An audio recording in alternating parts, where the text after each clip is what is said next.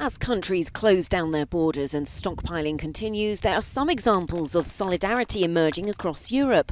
Whilst Albania has sent a group of 30 doctors and nurses to neighbouring Italy, a German hospital has started admitting seriously ill Covid-19 patients from France. On Saturday, a military helicopter with 2 infected patients landed at Essen-Mulheim airport, and in the next few days, 14 coronavirus victims from Italy and France are scheduled to arrive.